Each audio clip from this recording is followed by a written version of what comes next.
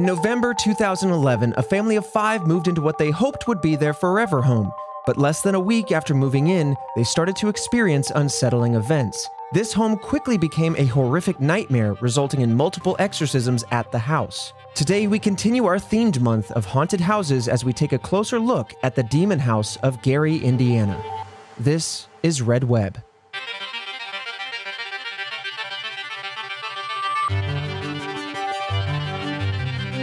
What is up, Task Force? It is another Mystery Monday, back with Red Web, the podcast all about the unknown. Mysteries, unsolved, true crime cryptids. And this month, haunted houses. I'm Trevor Collins, with me as always, reacting for the very first time, Alfredo Diaz. Alfredo, have you heard about the demon house of Gary, Indiana? Like 99% of the topics? No. That being said, I'm expecting a high bar here. I'm expecting a lot. Okay. I mean, we have done over 100 episodes. Right. I'm sure in our Red Web career, we'll probably do hundreds. This is called the demon house. This is the demon house. Like, demon is a very common term in like all these like paranormal, occult, that type of stuff. So to call this the demon house, right? I feel like it's got to bring it. It's heavy, right? Like Yeah. it feels like you are pinnacle haunted house action, Right. with a name like that. Well, that's a great segue because I want to dive into almost a disclaimer at the top of this. Okay. A lot of the information we're going to discuss is alleged. This is a very interesting case, and I'm so happy we're talking about it because I watched the documentary on this very house, and I believe it's called The Demon House. It was available on Amazon Prime, and I rented that, watched it. It was a good time. Now, a lot of the information is hard to pin down and are firsthand accounts, interviews, people that lived in this house. And it's also, I'll be honest, hard to figure out what might be fact and what might be fiction, what might be elevated or exaggerated. And the reason I say that is because this house in particular is really well known for Zach Baggins coming through, buying it, making a documentary about what happened in this house, and then at the end of it, demolishing the house. So that way this house can't haunt anybody ever again. But with that comes a lot of dropped loose ends. So it's a very unique haunted house case. I may look, if I'm still a fresh little baby in this space. You're still just a summer child. Right. But this, I'm going to go as far as saying this is probably like the only case where someone is a paranormal investigator, buys the place, and then demolishes the place. Oh, yeah. That raised some eyebrows when I first heard that. I went to college not too far from here when this went down. So I remember senior year at college, kind of hanging out with my roommates, watching Ghost Adventures as we did. And my buddy, my roommate Ronak at the time was like, hey, did you hear about the demon house? They're calling it up in Gary, about an hour and a half away. And I was like, we got to go. We got to go to this house. So close. And he's like, no, well, you know, Zach Baggins got a hand on it, made a documentary about it. Really fascinating. It felt very real. Yeah. It felt very much like he is pursuing a lot of loose ends. This family is a little cagey, totally understandable. Okay. Yeah. But yeah, then for better or worse, right? Whether it's to obfuscate the truth or to save future generations from entering this house, he demolished it. So with that said, let's dive into the history of this house, some of the hauntings, as well as some of the stories that went to the hospital with some of the family members. It's not all just stuck here at the house. Some things went down at the hospital as they were hospitalized. So we'll get into all of that. Again, one of the things that I learned from this podcast is there isn't just like just get out of the house. Right. Oh, These no. things stick to you and follow you places. That's so messed up. Okay. It's pretty bad. All right. So with all that said, happy October, by the way, everybody. This is the culmination of our haunted house month. Next Monday, we have our Halloween special where you and I went to Pennhurst Asylum. Boy. We did a podcast part of it, so you get to listen to that, the stories of Pennhurst. But then while we're in Pennhurst, while we are in the basement of one of the buildings, and then we go off and do the actual ghost investigation. Unlike last year, it's a separate piece of content. So be sure to subscribe to our YouTube channel. It is Red Web Pod is the username there on YouTube, or you can just check out the Rooster Teeth app. We have it downloaded there as well. We have a lot of stuff, so thank you, but also damn y'all. It's your support that thrusts us into the throes of danger. All right, now with all that out of the way, let's talk about the demon house. I'll take you back to November of 2011 when the Ammons family moved into the 3800 block of Carolina Street in Gary, Indiana. Now, LaToya Ammons, her 3 children, and her mother, Rosa Campbell, started experiencing strange things less than a week after moving into this small home. It's an unassuming house, a smaller house, 1-story, kind of square footprint, very traditional home. Yeah, I mean, it's a small, cute home. It's like a mid-century suburban home. Primary color is white with some hints of blue, which is the hints of blue are the roof looks like. Yeah, that looks like a chill home. But then again, like, demons could just haunt anything, anywhere. Turns out. Right. And I wonder why it started in 2011 in this house, but we'll get into all of it. So despite the weather being cold, right? Like I said, they moved in November, and now we're in December. The cold weather of Gary, Indiana, you got the lake effect. It's cold. But despite that, they were seeing large horseflies on and around their porch, and they kept coming back no matter what preventative measures they took. They bring out exterminators, doesn't matter. Get fly traps, doesn't matter. These horseflies are plaguing their front porch. So question. Yes. Are horseflies just not like a winter insect? Oh, no. I mean, they're kind of one of the things that just disappears in the winter. I don't know where bugs go. Right. I don't know if I want to find out. You know what I mean? I feel like it depends on the bugs. Like, look, I'm no bug specialist, but I feel like they lay eggs, and the eggs lay dormant, then they hatch in spring or something. Or maybe that's one specific bug. Maybe those damn mosquitoes. I hate them so much. Oh, God. But, okay, so they're not like a winter bug. No. And then they got exterminators out. As someone who recently got exterminators out, I mean, you get an exterminator, they come out, they do the job. Bugs go away. I don't got any more anthills. I don't deal with mosquitoes anymore. So to have an exterminator come out and you still have that problem, like, you're throwing chemicals that are compounded and structured to attack these specific bugs. So they took preventative measures. Yeah. Doesn't matter. Now, starting at midnight on one of these winter nights, Rosa would hear footsteps from the basement while doors in the kitchen would open by themselves. Upon inspecting both of the rooms, the kitchen and the basement, they were always vacant. So there was no seeming answer to the footsteps or what was causing them. And eventually these footsteps became a nightly occurrence. So eventually the family's kind of getting accustomed to it. And that's how these things tend to start. They acclimate you to the normal stuff, and then they start elevating into physical presences and interactions into voices and whatnot. Now, in one instance, LaToya was woken up by a strange feeling that prompted her to look into the hallway. Just the presence of something didn't sit right with her. So she wakes up, gets up out of bed, looks down the hallway, and this is when she, for the first time, finds a shadow man pacing in her living room. Oh, hell no, girl, run. Oh, yeah. Especially not just standing there, right? Because, like, you hear footsteps and you go, maybe it's just the house, it's creaking. I don't know. Exactly. If you saw like a shadow that's in the shape of a man, I would instantly go, is the moon or is there light reflecting off of like the couch and the furniture in a certain way? But if something's pacing back and forth, that is what it is. Right. I mean, when you see something, it comes to my mind, when you see a repeated pattern, whether it be pacing back and forth, you start to think, what in the area oscillates? What in the area is going to cause shadow to dance in that kind of way? And they are right off a street, and so it couldn't be a car passing by, because it's a kind of a pacing action. Now, she goes down the hallway, goes to investigate this situation, and she found boot prints caked in mud where the ghost was seen walking. Now, again, I do want to say that we have a lot of doubters in the audience. We have a lot of believers in the audience, and I respect both parties because we all come to play. Now, the thing is, it's so hard to figure out what is exaggerated for the story and what actually happened. And so again, I want to say that some of these pieces might feel exaggerative, but we're going to dive into what we know because that's what we have. So she's saying she finds boot prints caked in mud where this shadow was, or at least some sort of like foreign debris. The thing is that there could be so many levels to that, right? There could be nothing. There could be a boot print caked in mud, or it could just be a smear of dirt. It really could. We've seen how things have been exaggerated, even in the blood house. Which, by the way, Task Force, you guys rock. I think it was O negative is a universal donor, and so there could have been O blood in the house because he was on dialysis. But that's a separate mystery. But it just goes to show that sometimes smaller facts or small things can be exaggerated into bigger items. Right, it get filtered and filtered here and there, 100%. and then Also, if you see a shadow person and you see foreign mud that wasn't supposed to be there, you're going to put 2 and 2 together and you're going to be like, I'm not sleeping ever again. Yeah.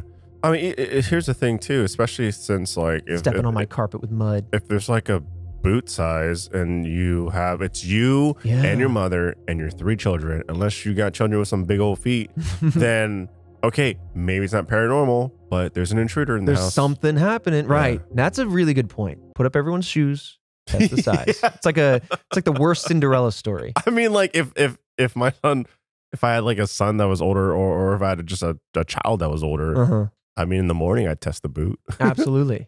So that's what she sees.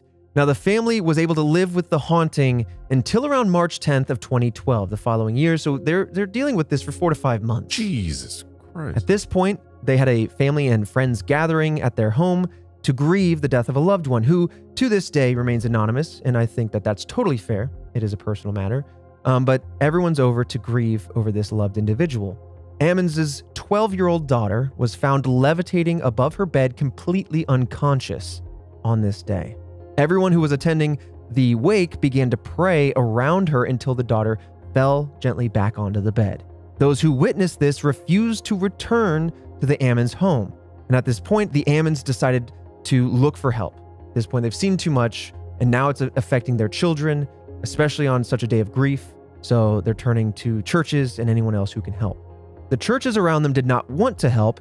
They wouldn't step into the property whatsoever. They didn't want to mess with whatever might have been going on in the house, or they didn't believe her. For whatever reason, they didn't want to enter that property. Okay, like maybe that's something we like, I don't know, like a mini thing we dive into or something. But like, what is the hierarchy of like the church in dealing with these things? That's a good question. Okay, question. Yeah. Right? Mm-hmm. We go out, we come back, we're getting haunted. Yes. What is the process? Right. What is the church hotline, email? I don't know what it is. Like, who do we talk to? Like, is there requirements? Like, right. Is there like some sort of checklist? Right. Like 1-800-CHURCHES, but they actually just play the songs from churches and it's not actually a church. Yeah. That was for Jillian. She got it, I think. I don't know. But like, it's a good band. But like, you're right though. What is the process there? Who do you talk to? What are the requirements? Like, are they gonna be like, are you baptized? Like, you know what I mean? Like, right. Do you have Jesus candles in your living room? Like, I don't know what the requirements are. Like, it'd be so interesting to dive into the hierarchy especially because we have had mysteries where people are like, okay, the church is sending someone in. Yes. And now here, church is like, nah, we're good. You're all on your own. They're not alone. They did give them advice. But one kind of metaphor or analogy I can make here is like, that's kind of maybe going to the doctor and saying, I need a root canal now. And they're like, well, we think we can do a drill and fill and you'll be fine. Right. So, so maybe it's like, you don't come with your own diagnosis. Maybe you go to the church and you kind of like have them feel it out. And so instead of just diving straight into the house and really escalating this to 11, the church instead told the Ammons to cleanse the house. And you're like, okay, great. But with more traditional means, ammonia and bleach. The family was told to draw crosses on the doors and wash the children with holy oil. Olive oil in this case. Lastly, they were urged to create a makeshift altar in the basement. And we'll talk more about that very creepy basement in a second. Ultimately, and I'll just jump to the case, this didn't really help LaToya at all, or the family. So instead, she found 2 psychics who came and then told her that they were sharing the house with over 200 demons and that she should move out immediately. This is the step usually in the cases that we've talked about, right, in the stories that we've covered, that things escalate, is when you go to psychics. Now, when you go to the churches, the psychics escalate.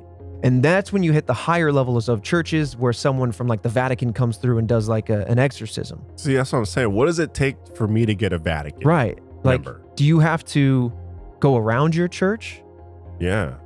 Is there a membership? Strange. I don't know. Like, is there, I'm like, legit question. Like, is there stuff you got to pay for?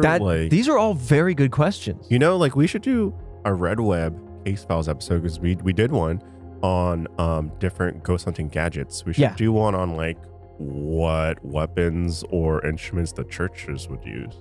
That's actually a really interesting I would love to learn that myself. Yeah. Right? You know holy water, you know the crosses, Right. but in like some of the scripture that you But like read. blessed olive oil? I didn't know that that's something you just bless olive oil. Is it just blessing liquid? Right. I don't know. But like these are legit questions that I have now. Yeah. So at this point, you're going, great. Well, this family needs to move ASAP. Now, unfortunately, the family couldn't afford to leave, so they were forced to stay. The more LaToya tried to read the Bible verses to perform air quotes exorcisms on her own, reading these Bible passages into the house to try to just exorcise these demons from the home, the more it seemed to get problematic, right?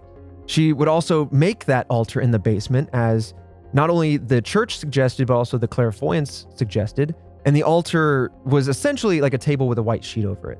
And on top of that was a Bible and then figurines of Mary, Joseph, and Jesus. Pretty rudimentary, but a basic altar to try to evoke some sort of holy or positive vibes in the building, right? Look, I'm all about, DIYs,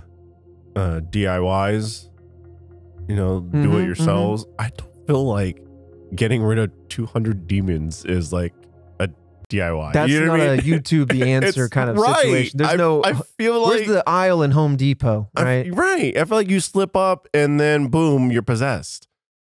Just like right, because you're also kind of talking to it, right? Which is the theme outside of haunted houses this month. It's don't talk to demons month, right? If it's me talking to it, making it stronger. Like I would be back and forth with so many questions, right?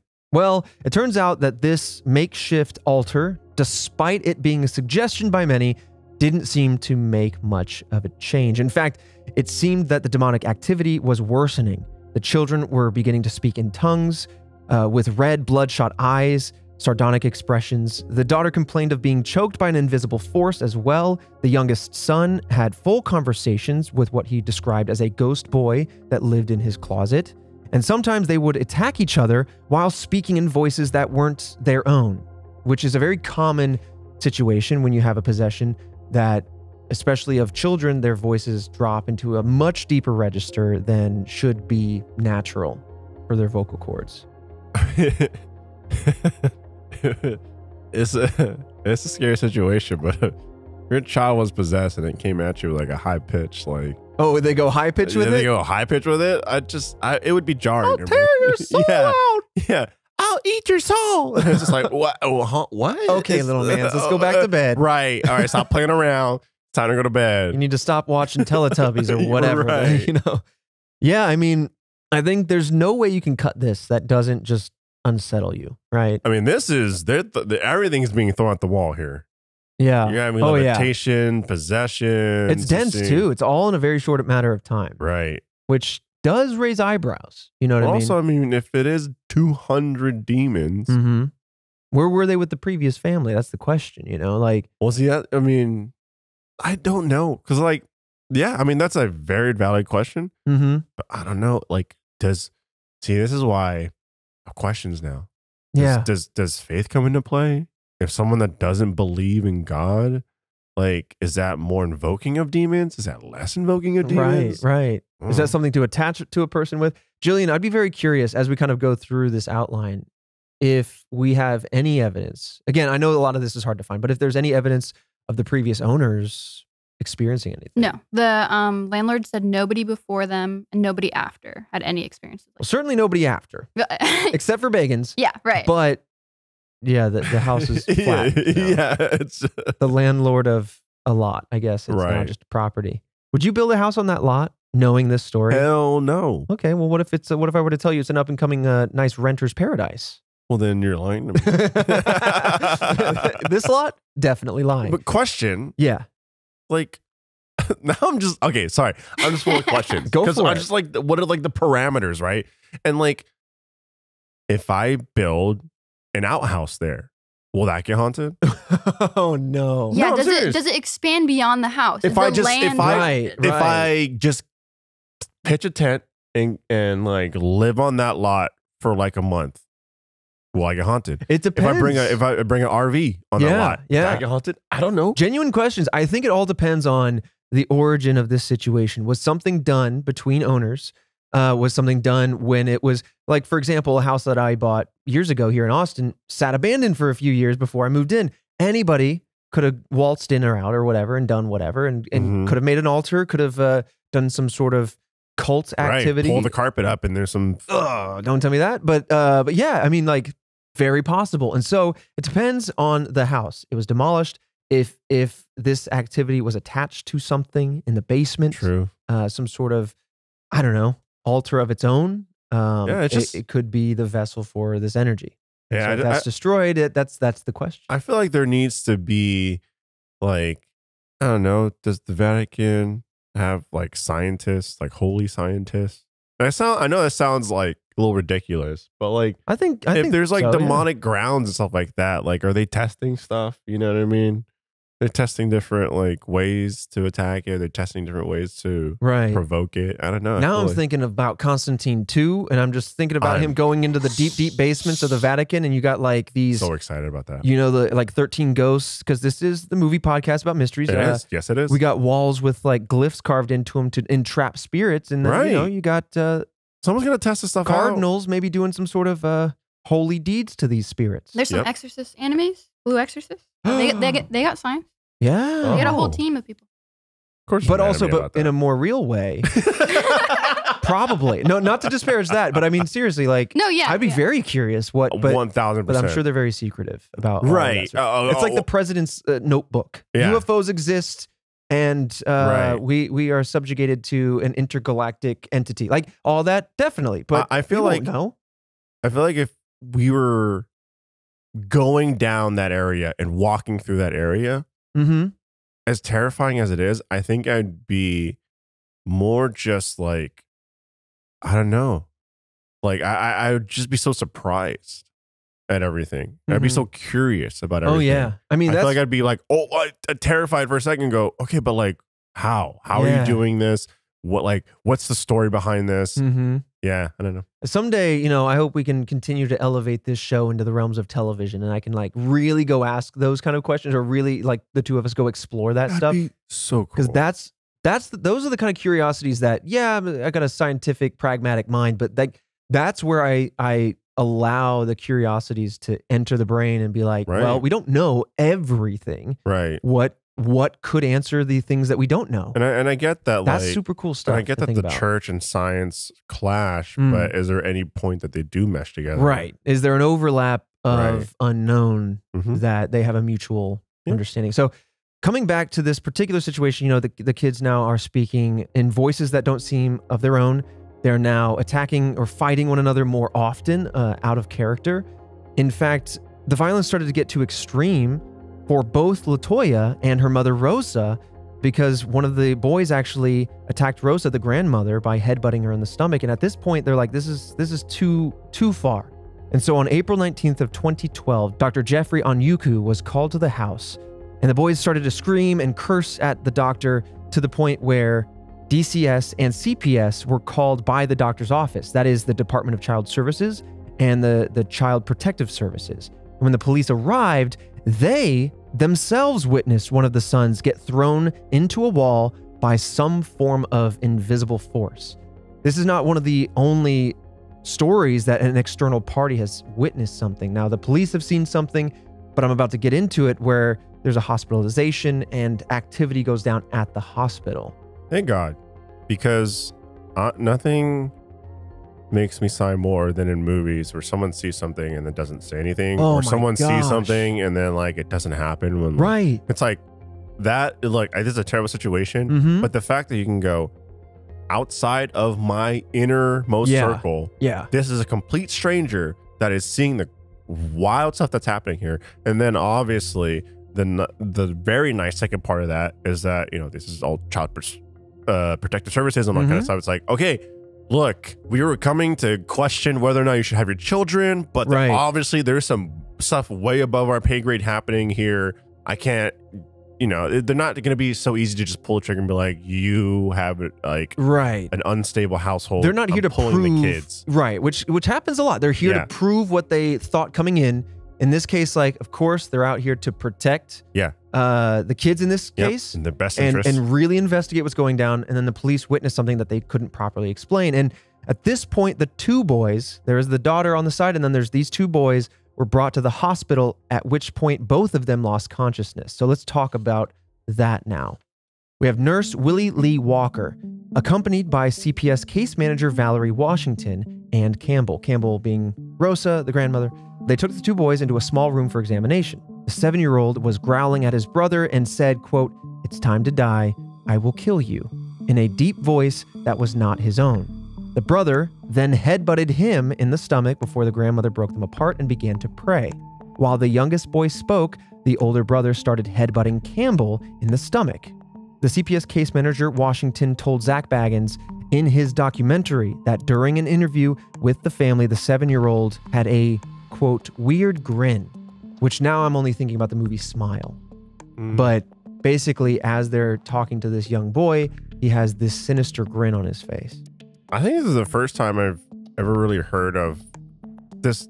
Isn't so uncommon, but it's more rare to have multiple possessions, right? So the two children are being possessed. But this is the first time I've ever heard of two people or multiple people being possessed and then going after each other. Right. So like, in all like seriousness, do these two demons have beef with each other? Like what? That's a good question. Like why would they attack each other? It seems like also it's primarily each other. And if anyone gets in the way, then they outlash towards that person. Right. But it seems like they go directly towards and gravitate towards each other. I'm curious if it isn't just a divide and conquer sort of situation. That's true. Territory. Yeah, like these demons are territorial. Basically just trying to tear down these relationships. I mean, family comes before literally everything. And so maybe these demons are just like, let's see if I can divide the relationship of these brothers. And then between the brothers and the grandparents or the mom or the sister, and just like whatever energy they feed off of it might be that discourse that they then sow between them all. And good point. Yeah, I don't know. But so he had this weird grin during these interviews. Again, that's per Zach Baggins' documentary in talking to the CPS case manager. Now, this is the piece of the story that got me morbidly curious in this case at the time of it going down, because it's what hit the news. Nurse Walker said that she witnessed the 7-year-old boy, quote, "walk up a wall to the ceiling where he jumped down with a flip and landed on his feet." That is the story that was pervasive at the time of this going down.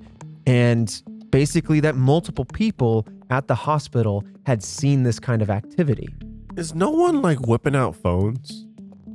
You know what? It is the age of phones. I'm really looking for some evidence here. I mean, right off the rip, you were like 2011. I was like, okay.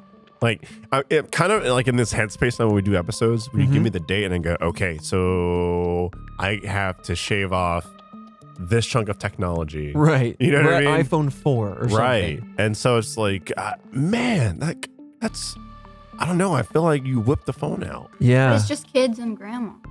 Just kids and grandma. So, I mean, yeah, you're right, Jillian. There might not be phones amongst the family. And then the nurses, that's like a HIPAA situation. Yeah. Like, even then, like a digital camera. security footage. Security footage. Unless it's in the room itself.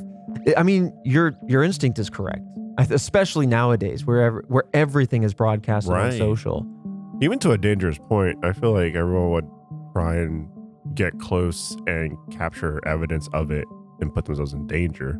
I think we're in that extreme direction now, but we'll see. It'll be like, we've talked about it before, but it'd be very interesting to see what comes up in like the modern age of like hauntings and stuff. How a case like this would fare even 10 years on, like this year. Yeah. Because I mean, you're right. I mean, we broke down case files. There's like TikToks where it's like security cameras and Nest footage and all that kind of stuff. So yeah, we gotta get those 4K videos. Yeah, I think we're still sticking to the 480 somehow.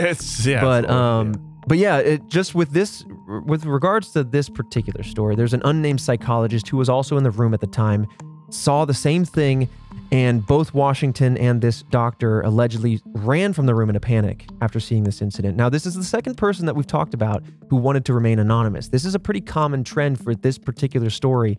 Family members, professionals around the family wanting to stay anonymous and not at all get into whatever was going on here. So is it verified in any way that these are actually people? Yes, absolutely. The people are totally real. Okay. Now, I know that we're not into the theories section at all yet, but I know what kind of comes to mind is are these stories exaggerated not for the sake of maybe attention, but sometimes that's part of it, looking for a book deal, movie deal, whatever. Or sometimes it's also like when you believe this kind of thing and your brain is not wanting it to be demonic, but like you believe so fully in that idea and you're so scared that something more mundane can evolve in your memories while you're in that heightened fear. To suddenly now it's not a kid just kind of rolling up against the wall, but instead they're running up the wall, backflipping off the wall and landing on their feet. True. It can. And then like, what do you do if it's subtle, where it's like the kid took 2 steps, 3 steps off the wall or half step off the wall and then did a flip, and you're just like, no, that's not normal. It might sound normal, but it's really not. Right. I think the big thing that's tearing me apart, pulling me back and forth with this so far, is the fact that it all sounds so outlandish. It does. It's like, this is like, ladies and gentlemen, we got him. Right. You know, exactly. like there's all kinds of magic tricks happening all around, but you have so many people that are third parties, strangers, random people, professionals that are seeing this. And so the thing I don't believe the most is the fact that like this family's convincing everyone to be on board with this like hoax. You know what I mean? Like so it's like, I don't know. That's why I'm so torn. Yeah. You get so many people who are like, I saw this. Right. It's tough. You know, like when you sit there as a human being, you want to respond to that and be like, not often do you hear a story like this. Right. And of course, especially when there are victims involved and things like this are happening to people and they're scared or sometimes they're hurt. You don't want to sit there and just be like, they're making it up. But I mean, you're right. I mean, that's the natural instinct when there's the absence of proof, is to go, this is pretty heightened. And I'm pretty blown away that we're not getting a lot of direct evidence. But yeah, that's what makes this case so interesting and also kind of frustrating, because you can't really dive into like, let's really, really fact check all this. Because a lot of it almost feels, as Kelsey Childs was putting this, the haunted detective, as she was kind of helping with this outline, she was saying like she herself felt that perhaps some of this information was scrubbed from the internet or at least modified in some way. So this is definitely a nebulous case. And I think as time goes on, it's only going to evolve or get thinner, because a lot of this stuff will get lost. Yeah. Hey there, everybody. Christian here. Just wanting to jump in, take care of some orders of business as usual, and then we'll get right back into the episode. First off, I want to let you know that Red Web Case Files will be going on a small mid-season hiatus. Stay tuned to our Twitter at RedWebPod for the latest information on when the show will be returning, and we hope you've been enjoying it so far. It's been a blast to make, and we're excited to finish the season with you. And now, a word from our sponsors. This episode of Red Web is sponsored by Pray for the Devil, in theaters this Halloween weekend.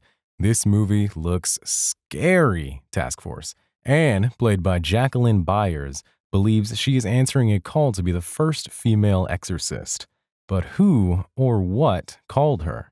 At the start of the movie, the Catholic Church reopens its exorcism school thanks to a rise in global demonic possessions. But previously, they've only trained men in the rite of exorcism. Anne is the first woman ever to be trained as an exorcist. But quickly, she finds herself in battle for the soul of a young girl who she suspects is possessed by the same demon that once possessed Anne's mother. And the demon wants Anne. So is Anne answering her spiritual calling? Or does the devil have her right where it wants her? This movie looks like a lot of fun. It looks like a perfect Halloween time movie, the best kind of horror movie to get scared and scream with your friends. Pray for the Devil is in theaters this Halloween weekend. Get tickets at bit.ly/PrayRedWeb. That's bit.ly/PREY-RedWeb. This episode of Red Web is sponsored by BetterHelp. We live in a complicated world, especially now. And sometimes we can get stuck focusing on the problems instead of the solutions. But sometimes finding a solution is just a matter of changing our mindsets. But retraining your brain can be hard, especially on your own. And that's where going to therapy can really help. Many people have found therapy so helpful and they were able to make big, positive changes in their lives. Even the small changes can have such a huge impact. If you're thinking of giving therapy a try, BetterHelp is an option. They're convenient, affordable, accessible, and they're entirely online. You can get matched with a therapist after you fill out an online survey, And you have the ability to switch therapists at any time so you can find the right fit for you. When you want to be a better problem solver, therapy can get you there. Visit betterhelp.com/redweb today to get 10% off your first month. That's betterhelp.com/redweb. And now, back into the mystery. Enjoy. So, all right, let's continue on, because after all this went down, the children underwent a psychological examination. And at this point, they didn't really see any abnormalities in their mental health. And so at this point, professionals are really kind of at a loss for what might be happening here. And even though this did happen in front of nurses, a psychologist, in front of one of the DCS employees, the kids were promptly removed from both their mother and their grandmother and their home to be taken into DCS custody for the sake of at least protecting them. Not to say that it was the parents or anything, Right. but regardless, something's happening. We need to make sure these kids are all right. The hospital actually reached out to a reverend named Michael Maginot to exorcise one of the boys in particular. He experienced everything that the family did, and the reverend determined that the house itself was possessed by demons and advised that the family leave ASAP. Meanwhile, the DCS was conducting their own investigation with the aid of the police department and Valerie Washington. Washington was quick to decide that she wanted no part in the house and never went back to that house. On the police side, we have Officer Charles Austin, who checked out the house to make sure that the living conditions were suitable for children. I think that is an appropriate move. Before I dive into the deets, you want to make sure that there is no carbon monoxide in the air, which could cause all sorts of physical ailments that could be misinterpreted. It could cause hallucinations of a sort. Right. Toxins could be about. You never know with an older house what could be happening to cause things. So it's always worth having someone check it out. A home inspector typically, but in this case, a police officer. So he walked in, and the first thing that he noticed were the excessive amount of Bibles, candles, and crosses. He too experienced the same thing that the Reverend and the family did. I guess footsteps, sounds of that nature, doors opening, closing. I'm not sure if he himself saw the shadow person, though. Officer Austin also took photos and videos in the basement. And if you saw this basement, man, would you tell me 100% that house is haunted. He claimed in the basement that one of the photos, which ended up coming out quite cloudy, in fact, that in that cloudiness, he could see someone's face. There was also another photo that was looked at years later, I believe in 2014, that was provided by the police. And in this photo, it appeared that there was a figure standing on a porch. I'll leave it at that because this particular photo is hard to figure out if it's authentic or not, or if it was doctored or not, but there is at least that other piece of evidence, as it were. In fact, I have that photo with me right now. So, oh God. Again, as always, we'll post them on our social media at RedWebPod. And if we forget, you guys have been great about tweeting us to make sure that we don't forget. But yeah, this basically, when you look at the front porch in one of the screens, one of those bug-proof screens, you kind of see the outline of what looks almost like a Slenderman. Yeah, I was about to say, like an alien, like a Slenderman. Yeah, tall, thin figure. I mean, it is... Not dark either. No. Normally it's shadowy. No. But this is like a lighter figure on a darker background, which is not like your typical... Normally you see the shadowy figure. In this case, it's like a cloudy figure, you know? It feels like, it looks to me like...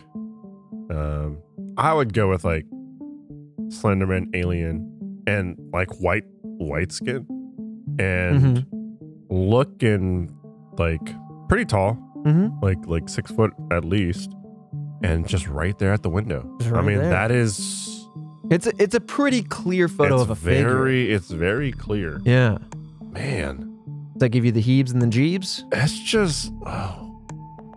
just very clear. Yeah. Like to the point where I'm like, oh, this is maybe just like a mannequin in which you dress, maybe you have some clothing there, maybe you're sewing something. Or like, if I passed this at a house, I would think, oh, is it Halloween? Like, I'd think change your decor, man. You're freaking me out. Like it's the summer, Halloween's not around yet. Yeah. It looks like, figures that are in props that are around my neighborhood. People are just putting up props. Absolutely. And I'm just like, okay, that's just a scary prop. Halloween's around the corner. Yeah, you're right. To me, now that I'm looking at it again, is like a very spherical but tiny head, very long skinny neck, narrow shoulders. So you end up with that alien look, that feel, that uncanny feel, or you're right, or like a prop, like decor. But very interesting. Now, there were 2 rooms in the basement, kind of coming back to the police officer investigating. There were 2 rooms in the basement, and the door on the left would move itself into different positions while he was investigating. The basement was unfinished in one of the areas, under the stairs, in fact, which was filled in with dirt. This is a spot that Zach himself kind of investigates in his documentary. Austin found remnants of candles, and he claimed it seemed ritualistic. Now, the question is, was this from the family trying to cleanse the house, or was it, to my kind of fire from the hip theory earlier, was this somebody else that maybe squatted in this abandoned home between ownership, kind of doing some rituals? I mean, it's not an uncommon thing that people do rituals in unoccupied homes. So wait, did the family, was the family not aware of this space? They were definitely down there, but I don't know if they looked as closely under the stairs as maybe they should have. They probably didn't. I mean, it's definitely, I'm trying to visualize it from the documentary. It's tucked under there pretty tightly. Okay. It's very dirty because it's essentially like just a raw floor. Yeah. It's not like a finished basement with a concrete. I mean, you know? look, it makes complete sense. Like, yeah. I got my place. I have an attic. I have not been in that attic. Yeah. You know what I mean? Like, so you could be like, how they not know We've that seen Sinister. You don't want to go up there. There's demonic rituals that went down the attic. I'm like, I don't go up there. What the hell am I going up there like for? Maybe the missus needs to poke her head up there with a bright flashlight and make sure that there's just nothing kicking about. Not things, but like items, totems. Well, I will say, I was completely serious. I had people come and like wire the house. And I was like, look, I haven't been up there. If you guys see anything weird, don't touch it, don't open it, and let me know. Yeah. They didn't tell me anything, so I'm they assuming. left something, certainly. All right, so Jillian has at least a rough photo for us to look at for the basement. What are you seeing? What are you feeling? So you just got stairs. Yeah. And I mean, this is very well lit because, you know, I mean, this was purposely taken in with them trying to show detail. Yeah, it's a door. You're looking at stairs, and then there's a bunch of dirt under the stairs. Starting to wonder, Grandma Rosa, what were you up to? Right. Start blaming Grandma. Man, There's some dark, like circular area. It's not as tucked away as I thought it would be. Yeah. There's like maybe 8 steps, and there's gigantic gaps between the steps. What if like the kids had friends that would like dabble with stuff that they didn't properly know, and so like the kids could easily get up under there, and then maybe that's why the boys were more inclined to be experiencing something. Oh. Not only their proximity to whatever ritual might have happened, but also like just indulging in that world for a minute puts your head in that space. They open the book. Yeah. Never open the book. You mustn't read from the book. So Austin, coming back to him, he found those candles under the stairs. He claims that they were ritualistic. Now, when he left the house, drove down the street, went to a nearby gas station, he noticed a few things that he thought were of note. He pulled over to the gas station, and at that point, almost on the dot, his radio goes to complete static. And he's like, whatever, maybe I just lost signal. But before he could turn it off, there was a deep voice that came through the static, through his radio, that said, quote, "Who in there?" That's how he heard it. Somebody asking for who was in there, or who is in there. But yeah, so he believes, coming out, like kind of closing all that before we move into the police investigation, he believes that the entity primarily targeted women and children, which this house was specifically filled with. 2 women, 3 children. Stronger men, he says, would only experience the technological anomalies that he experienced. But then again, you look at any other case, any other demonic possession, and, you know, children tend to be a more popular target of these sort of things. But I will say that men certainly are. I mean, he might be Braveheart here, but he is absolutely a viable target to an entity of this caliber. You know what I mean? I would think so. I mean, look at Amityville. Exactly. But let's talk about that police investigation, then we'll wrap up with some of the theories that might help bring some closure to what went down here. So around the same time, there was a different officer, Lieutenant John Gruska, who was interviewing people in the house with a voice recorder, a typical voice recorder that one might use to find EVPs, electronic voice phenomenon. And I say that because when he played back his very recording on those interviews, there was a distinct, disembodied voice that was not his, not the person answering his questions, someone else that said the word quote, "Hey." I'll use my voice now. "Hey." Said, "Hey." Just for clarity. But yeah, he heard like a whispery in the background kind of, "Hey." Now, after this information was relayed to all involved parties, the Reverend went to check out the basement, where he became convinced that there was a body buried in that basement. The police dug into the area the Reverend pointed out, but did not find a body. Instead, they uncovered women's underwear, children's socks, a red pan, a pink fake nail, and a comb. They also found an odd sticky liquid, the police, I should say, and typically where they found this odd sticky liquid was the blinds, kind of dripping down the middle of the blinds. Condensation? Yeah, maybe condensation, picking up some grime and some like, you know, dust and whatever. Yeah. And then it dries, the water evaporates, and it kind of goes back and forth. Especially if like you have a smoker in the house, you get some of that tar that attaches to the windows, picks up in the water, and you end up with a stick. You know, look at that. We might have just debunked it. However, the police described it as an oil. Not the first time we've talked about oil in this situation. Perhaps the family might have used that holy olive oil. Thrown up on the windows. Right. Because didn't the church or the priest, something like that, say to like throw up crosses on the doors and windows or something? Yeah, they recommended cleaning with ammonia and bleach, told them to draw crosses on the doors and wash the children in holy oil. Now, if they drew those crosses on the window with this oil, bada boom, bada bing. Go back to what I'm telling you. We don't, like I said, you know, a little DIY. You just start experimenting because it's like, I threw it on the door. I got the stuff in my hand. On the windows. Windows kind of a door. But also like just an opening in the wall. Is it every door? I think they talked about all the points of entry, yeah.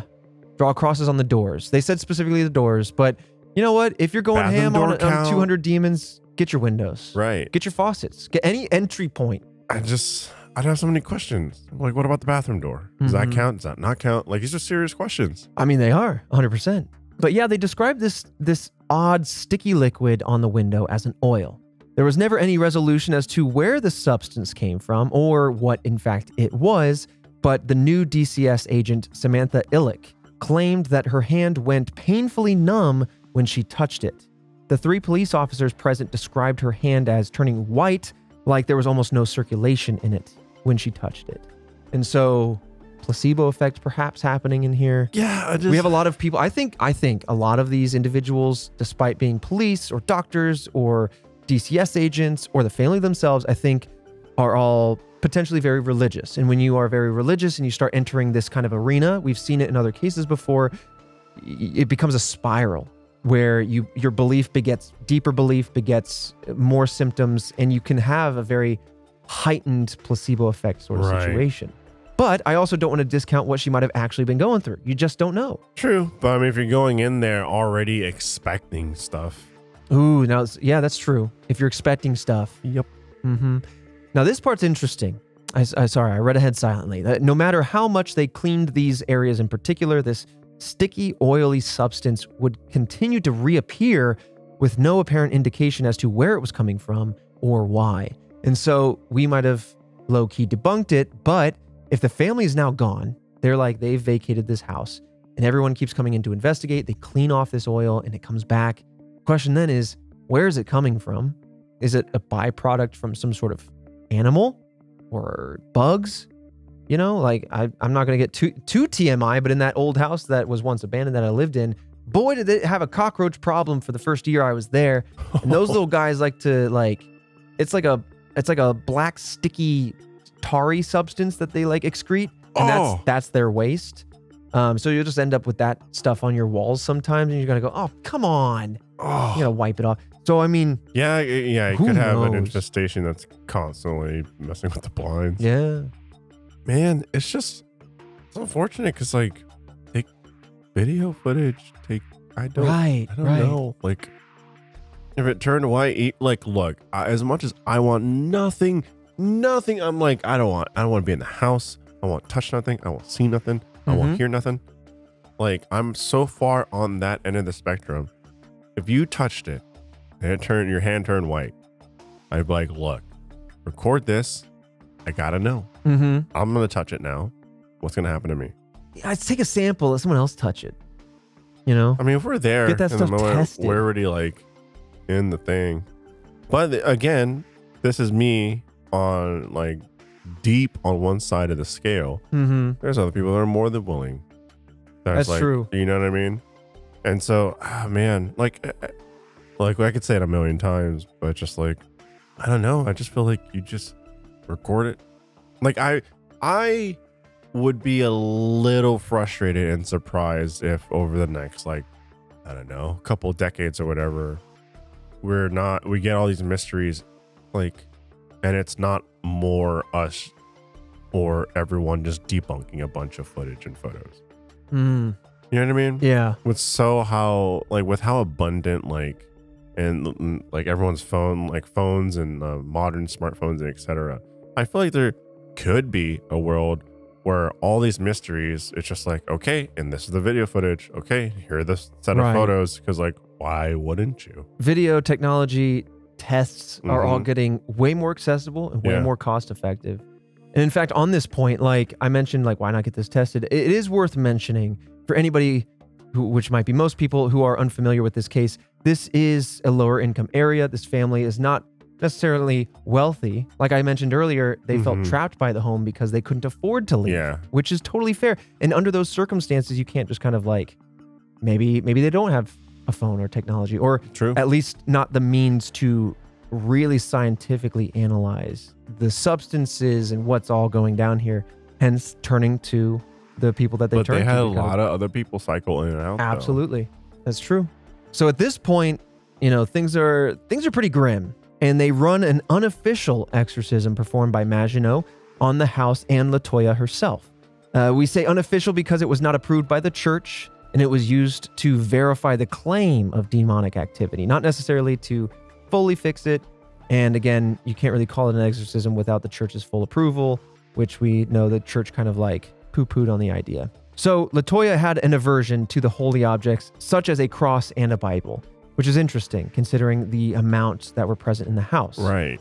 And because of this aversion, Maginot was pretty convinced that, like, okay, yeah, it seems that there is some sort of demonic activity happening here, because that is not typical, especially of this particular woman who was religious and had these things just in her house. And so now to have this aversion definitely feels akin to a demonic possession. Additionally, they had 3 police officers present at the entire exorcism, and love that. Right. I love that. Making sure that it's safe, nothing's going to go off the rails. Right. And you also have like, why witnesses. wouldn't you have witnesses, authorities, proper people, etc.? Like, get more eyes on it. Yeah.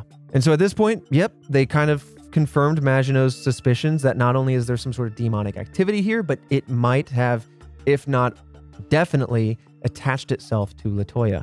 Oof.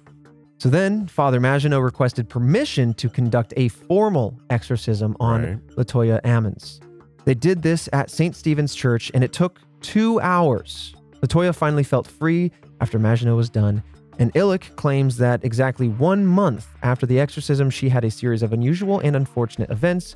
She broke 3 ribs and suffered from 3rd-degree burns, for example. So it seems that while it might have cleansed LaToya Ammons, it might not have left everybody who was party firsthand to these, to what they saw. Oh, wow. Illich, just to be sure, was the DCS agent, Samantha Illich. So she's now the one who is worried that some sort of splash-on effect might have happened to her. Now, during this time, the Ammons children remained in DCS custody for about 6 months until they then again returned back to LaToya. They moved out of the house and have not had any paranormal experiences ever since, thank goodness. And people who lived in the house before, as we mentioned, hadn't experienced anything either. So it seemed like something might have happened before they moved in, what have you. We'll kind of dissect what might have gone down in just like maybe 30 seconds in the theories. But as we button up this whole case, as I've kind of hinted at, Zach Bagans purchased this home to film his documentary, Demon House, but also demolished it when that whole film was done to ensure that this house was no longer going to haunt anybody else. He demolished it in 2016. The haunting and inexplicable events that he witnessed and went through during his documentary, which are pretty well captured, prompted his decision to flatten the home. And I will say, just so you don't have to watch it if you're not interested, there was a pretty strong moment of a shadow person, a shadow entity arriving. I don't think that in this moment they were meant to be filming. They were kind of like filming some behind the scenes stuff. They walked past one of the bathrooms, turning the corner to go to one of the bedrooms, and they saw what looked like a demonic, like a bust, like shoulders and head. And they didn't notice that until they reinvestigated the footage. And at that point, the cameraman who inadvertently filmed that had some sort of like weird, just not feeling good moments. They kicked up the cameras and started filming that. Yeah, I mean, if you really want to dive into their exploration of this story, go check out that documentary. But it's wild. Damn. Yeah, you see, it's like there's the HD cameras, and that's. But I'm not sitting here going like, that's it. Yeah. All right, so let's move on to the theories. As is common when we talk about haunted houses or anything that are hard to prove, one of the common ones is a hoax. Now, sometimes the theory of it being a hoax are quite flimsy, not a lot of evidence to support it. But in this case, we have a lot to discuss. So we're going to start off with the idea that this whole situation might have been some form of a hoax. The Ammons family may have made these events up so they didn't have to pay for the house. It was how this theory kind of unfolds. Interesting. That, you know, in the past, we've talked about, even with Amityville, we've talked about the family moving in with the intent of having a book deal or a movie deal. In this case, the theory is that perhaps the family was financially underwater after buying the home and not being able to leave or what have you. Like, these stories came out to really exaggerate the case and be like, hey, out of a measure of health and safety, we need to leave and be allowed to leave. Oh, okay. I was wondering, like, how's that going to get him out of the house? Realistically, that isn't going to address your financial or contractual obligations. Yeah. But it might bring about a ghost hunter, Zach Bagans, who knows a lot about it and wants to say, hey, I'll buy the house just to investigate it, you know? Yeah. Maybe. Or maybe that's just like, it just happened to work out that way, that they wanted to leave and he wanted to investigate it, you know? So as this theory goes to substantiate the idea, people claim that the Ammons might have thought that the legal issues and like all of the complications that arise with such a case may have been able to justify their inability to pay the bills or the mortgage or what have you. Additionally, as we mentioned before, landlord Charles Reed said that there were no issues with the house before, nor were there any after. And so it does realistically raise an eyebrow as to why this particular family in this moment, but never anyone else. Also, like hundreds of demons. It's a lot. It's a pretty hefty sum. How do you not get one to mess with the previous owners? Especially not like later. Yeah. Right. And that's where you end up with a theory that's kind of, again, I always harken back to Mothman, where was it a case where someone saw something, it got elevated because of that shared belief and that shared fear, it spread, and then it spread beyond the family and then took on a form of its own. True. So whether it be for not being able to pay the finances or what have you, I think there's definitely something here with a contagious fear. I don't think it has to be as underhanded as, oh, well, let's use this for gain, you know? But, you know, we talked about the hospital. And the doctor, who wanted to maintain anonymity, was also skeptical of demonic possession and reported that the children often did not attend school. He wrote that the family had, quote, delusions of ghost in home in their medical records.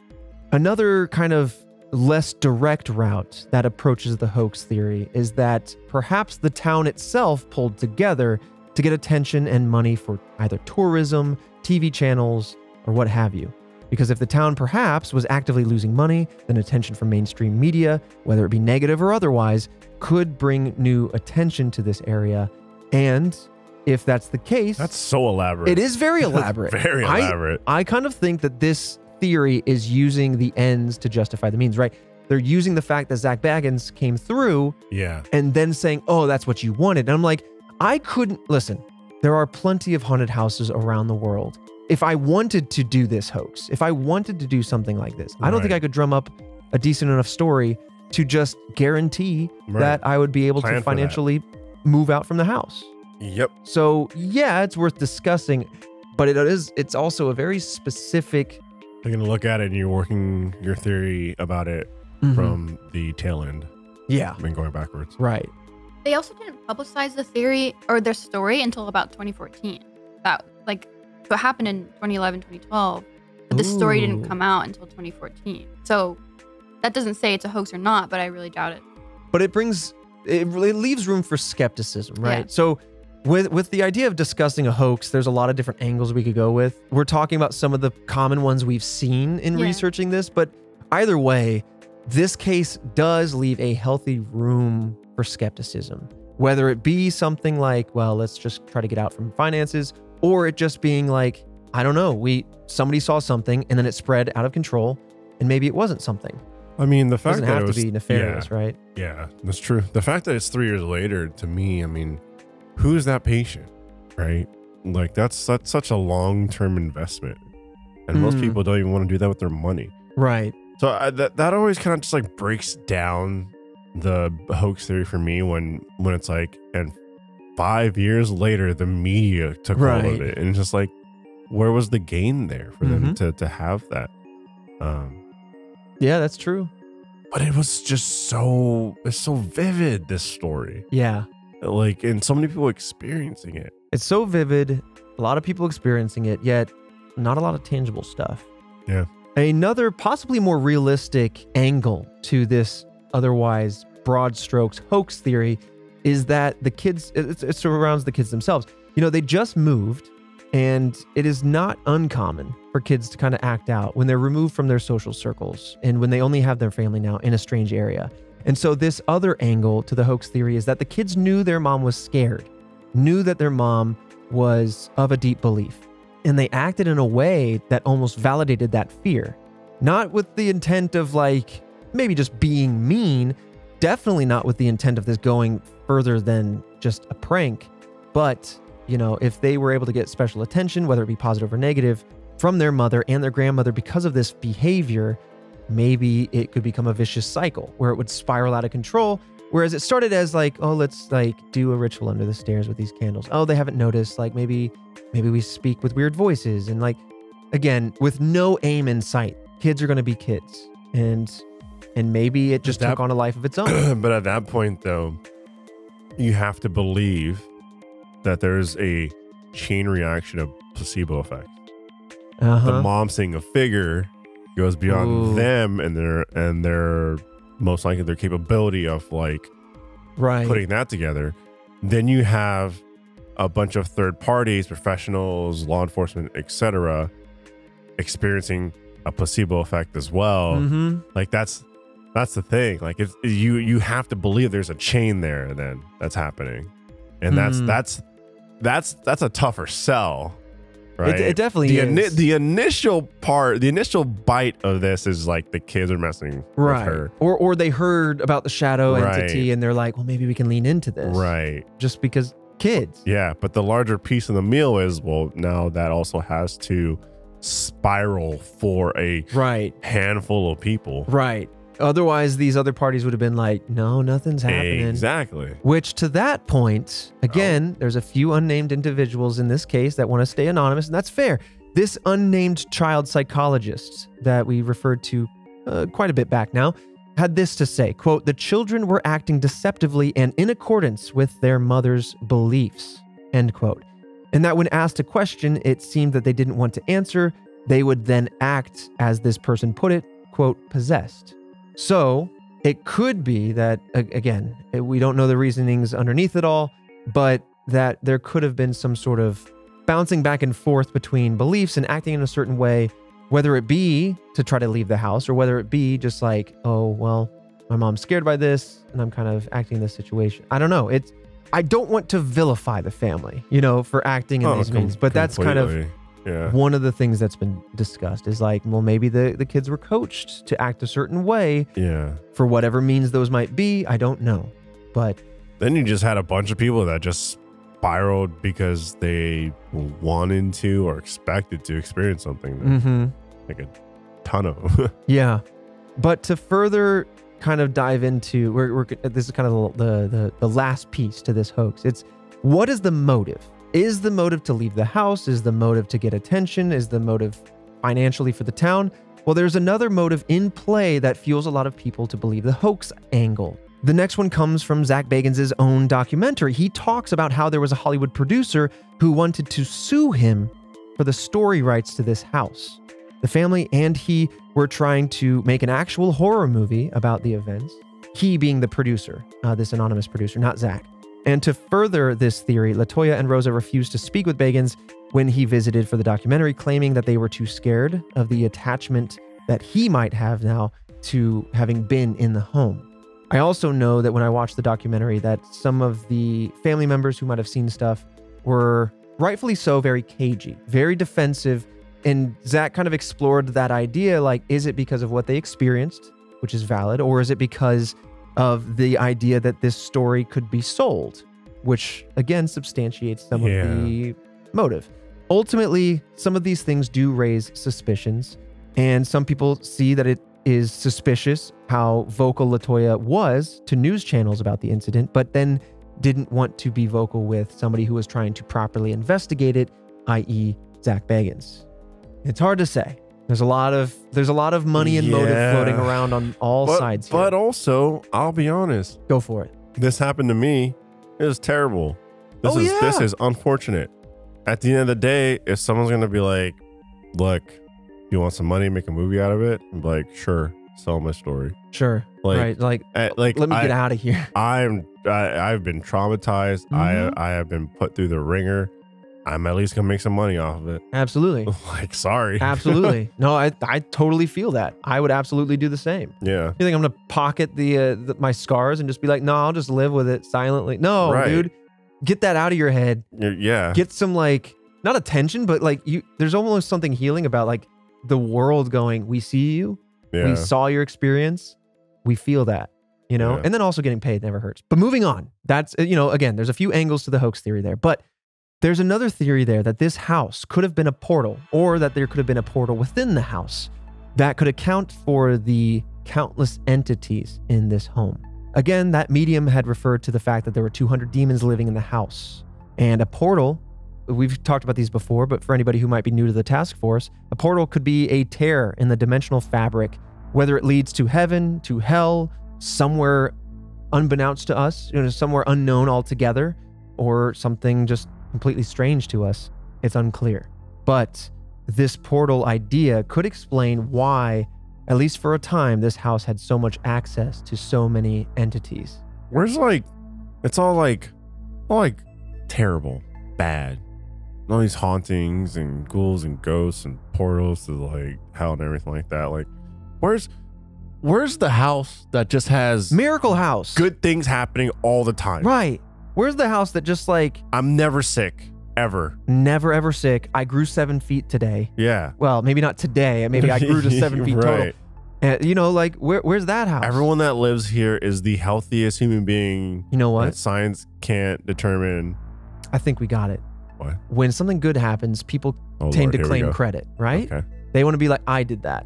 Oh. When something bad happens, they want to be like, wasn't me. Must have been something else. Yeah. And so if you are living in one of the miracle houses where there's a portal to somewhere more positive, and you got the opposite of, maybe, I don't know, using this language here, localized demon and angel, you got an angel kind of puppeting your hands and making you the best guitar player in the world. Right. It's like, I'm just that skillful. And then you move house and you realize that your FPS skills have just really shattered. And you're like, it must be my hardware. I'm terrible. No, you're away from the portal the angel can't reach. Right. Or, I mean, because you see it in cinema all the time, or even just in like older books or stories, that there's a yin and a yang, right? Mm-hmm. There's a balance. Well, traditionally speaking, activating some of those religious beliefs, a more sinister entity, a devil, as it were, right? Mm-hmm. I mean, there's a lot of other religions, so forgive me for my localized language here, but a demon wants to interfere with this plane, wants to soil the souls, if you will, of human beings. Whereas an angel, tip the scales.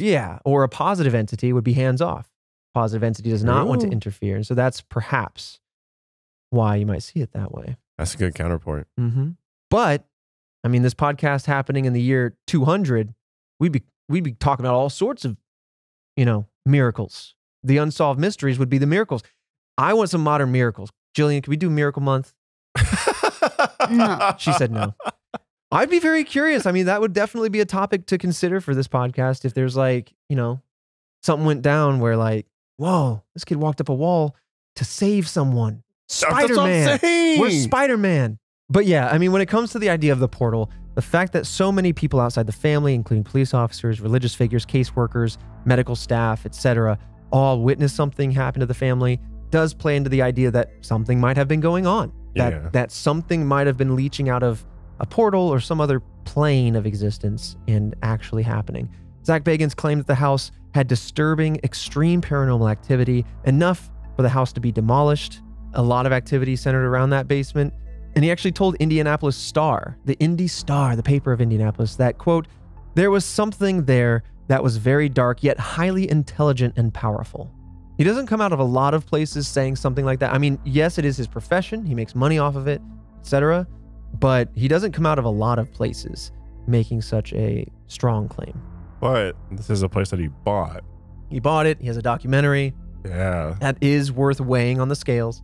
And then with regards to the location, Gary, Indiana. It's very north and west of Indiana. Essentially, if you live in Gary, you might as well say you live in Chicago because the burbs of Chicago really bleed over into Indiana. And Gary in particular is part of the dune lands of Indiana, the Indiana Dunes. Just a bunch of sandy hills near Lake Michigan. I've been there. It's a good time. Water's freezing. It's also a protected area along the southern shores of Lake Michigan. Now, some say, the reason I bring this up, some say that this area has high paranormal activity and it's home to many famous ghost stories, including Diana of the Dunes. Diana is said to be a beautiful woman who still roams the dunes after a traumatic death. The story is based on a real person, Alice Mabel Gray. So the demon house was located very close to the dunes before it was torn down, and maybe some of this energy might have leached from the dune area or activity of that area and localized here in this house. And perhaps the paranormal energy of the area could be why a portal popped up and it just happened to be in or at this house for some reason. Interesting. Yeah. Is there a lot of stories of activity in those dunes? Not to my knowledge. This is actually the first I've heard about it outside of Jillian mentioning some stories. Me personally, I haven't heard much about Gary outside of the town itself kind of falling under decay. Like it used to be a really big, I think like steel city. There's a lot of cities along the Great Lakes that have just kind of decayed over time. Yeah, wow. Cities of the past that, you know, as jobs and manufacturing moved away, they just kind of dilapidated. But that's really all I know about Gary, Indiana, and that kind of area. Not much paranormal outside of this house. Oh, okay. Yeah. Because you think there'd be like a lot going on there if it was popping to the point where it's making a portal. Mm-hmm. Yeah. Absolutely. And then the last theory, that we take this at face value, that the events at the demon house were genuine hauntings that not only the family experienced, but the people that were around this family experienced. That the house itself was tormented by some level of demonic activity, at least for a splash of time, and was either cleansed properly before being demolished or was just straight up demolished. And that whatever demonic entities might have been there have since scattered. But that's the question. Was something attached to this home? What was it after? Can we properly explain all of the stories that the Ammons family witnessed? You know what I mean? But after leaving the house, the family has no longer experienced anything else. So it seems that nothing has attached itself to them. It seems local to that plot of land. But it attached themselves when they were living in the house and left with them to the hospital, the kids. To the hospital, yeah. But as soon as they moved out, it seemed it was done. So again, it does raise some eyebrows. Interesting on the timing. Yeah, because if anything, maybe you'd have some residual effects that fade over time, right? I thought the demons are like, they signed out of their lease. Right. Like, dang it. The walls are gone. That's the contract. Like, if they're contractually obligated to stay in this house, we got them. We got them. Yeah, it's interesting. I really, you know, this could be, you know, there's a balance between the story of a lot of the mysteries we uncover and the curiosities where you just can't describe it. Yeah. This one might be one where the story is super strong and very curious, and it really whets my appetite for the unknown. But at the end of the day, it might just be a simple, practical answer that isn't too spooky. True. Who knows? And what this really drives home for me, especially now that we are amateur ghost hunters, paranormal hunters. On the way to pro. Yeah, big leagues. No matter what happens to us, small or big, no one will ever believe us. No one. No. But we will have our video cameras ready. We will. We're not going to fall, you know, we're not going to do that. right? Yeah. There's something happening. Everyone put your phones away. Right. Yeah. I could tell you this, like, we've been creating content for a very long time. And if we're to experience something, it's because we actually experienced it. Exactly. That's the way we go about it. Yeah. Whether it be discussing these stories or at our ghost hunt next week when we investigate, the idea is we want to be super open to hearing things, to seeing things, but we also want to be practical. Anything that we can try to debunk without being malicious and just forcing a debunk, or the opposite of that, being like, no, everything is factually happening. You want to be practical. Can we debunk this? Was this sound from something? Yep. And then whatever is left unexplained, we leave it, task force, to you to at least see. Yeah. And see what happens. You know, see if you can come up with anything about it. But all right, well, that's been the Demon House. Strap in, task force. We're not done yet. We're not out of the woods, as it were. One more location left. We get hands-on. We go around Penhurst Asylum. We investigate, talk about the stories there. But again, we're so incredibly grateful, Task Force, for all the listens, for the 5-star reviews, for coming out to support Case Files when that comes out, like all that stuff. You guys supporting us has enabled us to take this show above and beyond where we expected when we started it. And we have no plans of stopping. I mean, look, we've said it a handful of times, but now, you know, I could really stitch it together. We started this during the pandemic, not in person, having no idea where this would go. You guys took it, joined the task force, you signed up, you got your badges. All right. You've been moving offices like crazy because we keep once you settle down, we make you move again. Deconstructing things. And because of that love and support, like, boom, you guys are seeing it. We got Red Web Case Files, right? We have different variety of episodes where we go hands-on with some things, go over you guys' theories, etc., test things out, we get scientific with it, all that. We're going on ghost hunts.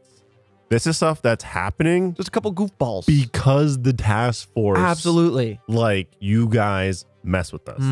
And so, like, if you're sitting here thinking like, oh, I just listened to the show, like, all that counts, all that matters. We see you.